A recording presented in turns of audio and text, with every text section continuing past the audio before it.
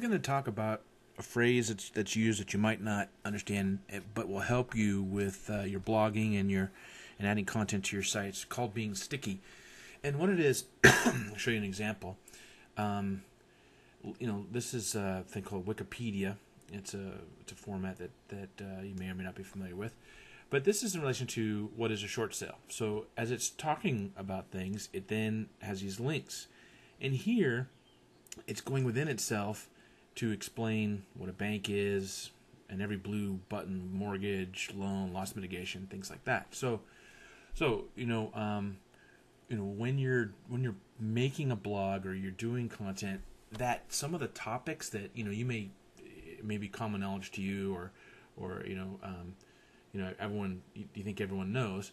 What's nice about it is if you could link it. So like let's pretend that text. Let's say this is a piece of an article that you're writing, right? So if this text link, if the word that you're using can relate to a page on your site that has information, containing, just the general stuff, or even definitions, like if you have a dictionary in your website, and when you're doing that, try and link to pages that are on your site. So think about it. Think about your site and where you have your content and where you might explain, what is this, what is that. So as you are posting, like, here's something that Stu wrote, and he's got links to places. And so this content, look at all the views he's getting, 4,700 views, and it's a thing that what he's doing is he's using these links to because what the search engines do, they look at what you're writing about, and then of the links that you put in your content, are they going to places that relate to the topic? So the more that you can do that, two things happen. The piece of content that you're writing, the blog or whatever that you're writing, gets more prominence in the search engines, but also the pages that you're referring to. So the more, like on Trulia and on Facebook and on all these other social media sites, that you can have like different comments, and they're linking to base pages, like pages that are rich within your site for that term. Your site gets ranking for that. And then what else they do is that the search engines, let's go back to this. Let's say you have, let's say it's been a year of doing this, and you have a few hundred links to all these things, and then specific keywords, that you want. What'll happen is that your site will be ranking not only for real estate agent in your area and foreclosures in your area, but it'll be ranking on new content that you put on your site, purely because the back content that has been so well indexed by the search engines. The search engines come and visit your site, and they check to see where everything's in this, and they basically will bless a page that, okay, yeah, this is a good page for this kind of keyword. Well, if you have enough real estate keywords and you have enough